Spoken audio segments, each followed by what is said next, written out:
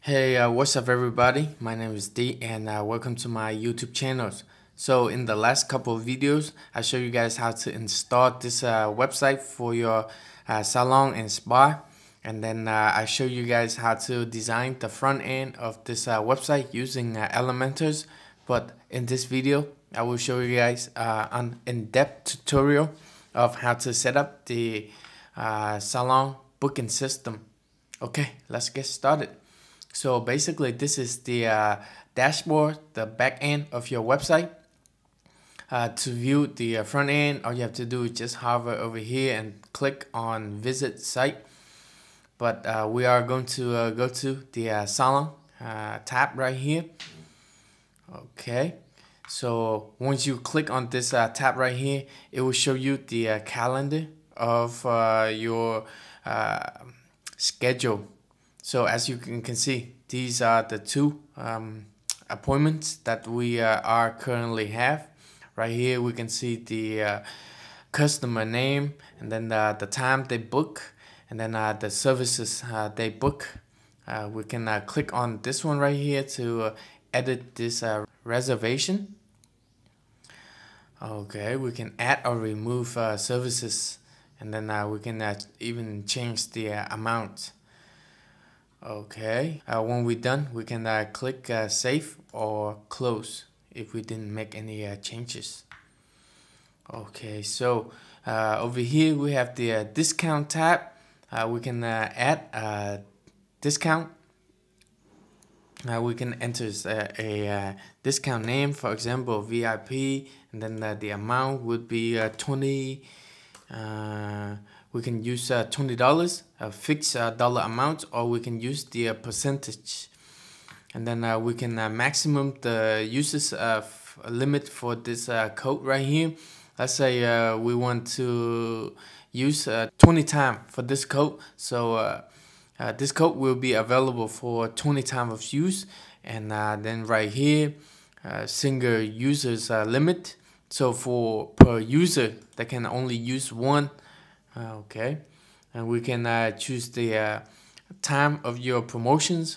We can pick the date, the 17th, and then to the 24th. So for 7 days, this code will be available.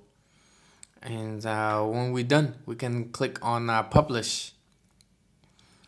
Okay, so this next tab would be bookings. These are all of your bookings. And then we can click over here.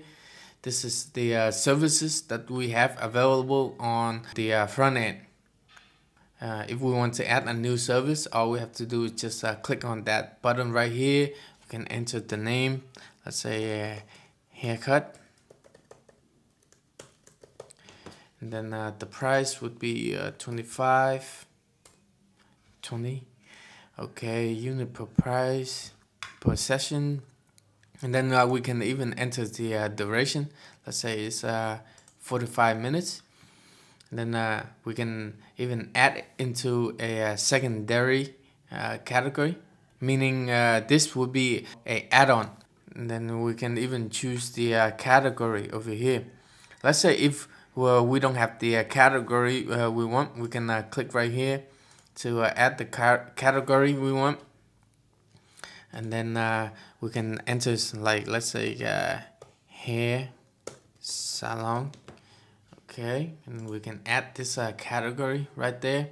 Then we would go back into the services.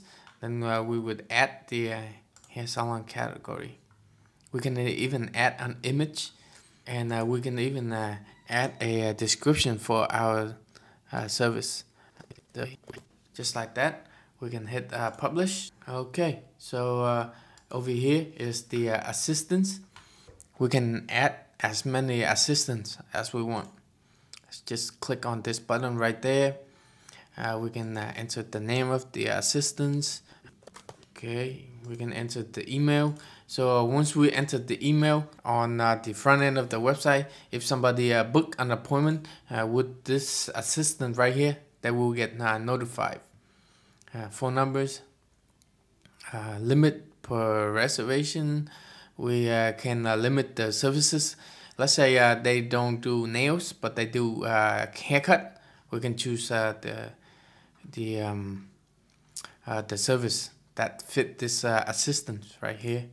Let's say this assistant only work a few days a week, and then we would pick the time. Okay, let's say they work from 9 to 5 or whatever, and then they only work on a certain day of the week. We can pick and choose just like that.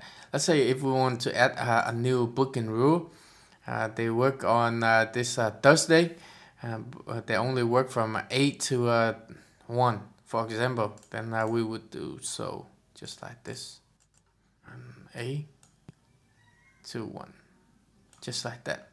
Then so when we're done, we will hit publish right here. If we have the assistant's pictures, we can add it right here, and then we would upload. Then this right here is just our customers. And then right here is the reports. Okay, your earning and your booking, and right here is the setting for the whole system. Right here we can enter the salon's name, and then the address, and then the owner's email address, telephone numbers, and if you have a logo, you can click right here to upload. Okay, and then this is the day and time format. Down here is assistant selections. If we don't want customers to book a certain assistant, or we want to turn it off, all we have to do is just click right here. And down here is the SMS service. We can use the text, or we can use Twilio or Plevio. Okay. And country code.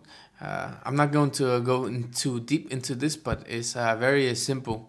I have been set up this for a client of mine, and it's been working perfectly fine.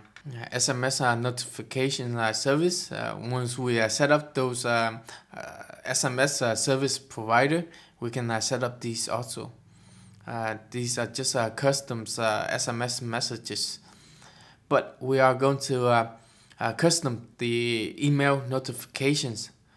This should be a very simple. All we have to do is just click on this right here, remind the appointment to the clients with an email. So let's say we want to remind the customers within 1 hour, and we are going to remind them with this subjects custom message right here. Remind on this date, at this time, at this nail salon, and this is the message that we have. Hello, hi, Mr. Customers. At this time, we have an appointment with this nail salon right here. And then we can choose follow up email, by email or by SMS messages. And if we scroll up, we have the booking rules right here. If we want to turn off online booking, then all we have to do is just click right here. We can turn it back on. Scroll down here, the availability mode. We can choose the basic one, advanced, or high end. So these are the algorithm for your systems. But I find that basic work just fine. But once you use the systems and basic doesn't fit your need, you can choose these custom availability mode. Okay, so this one right here, evaluate also by booking durations. If you have durations and you want to customize your booking availability, you can choose these, but I find basic work just fine. So right here, customer per session, we can choose 2 customer per sessions, and this is the sessions average duration. Okay, so booking step order. For example, right here we will see the date and time first, but if we click on this right here, it will change to be the services first, and then the assistant, and then the day and time. But right now we have day and time first. Okay, the offset, we can choose any durations we want. I just leave it as 5 minutes. Booking time range, we can choose 1 hour, and that the customer can book the appointment 1 hour in advance with the range of 1 month. Okay, right here is the time rule, the schedule for your salon. Let's say your business open 7 days a week, but 6 days they already open at 9 to 7. But on Sunday you want to close early, you can have this rule number 2, or you can add as many rule as you want. We can click right here if you want to manually confirm each online booking appointment. Booking cancellations, if you want to have these options, you can click right here and the time in advance that the customer can cancel the appointment. Booking reschedule, if you want to have that options also. When you click on these options and the customer book the appointment, they will have these options in their email. Okay, check out. Right here, if you want your users to check out as guests, you can click right here. They have an option to check out as guests, or you can force them to check out as guests. Okay, and this you can set up with your Facebook login. These are the forms. This one is required. For example, the first name is required.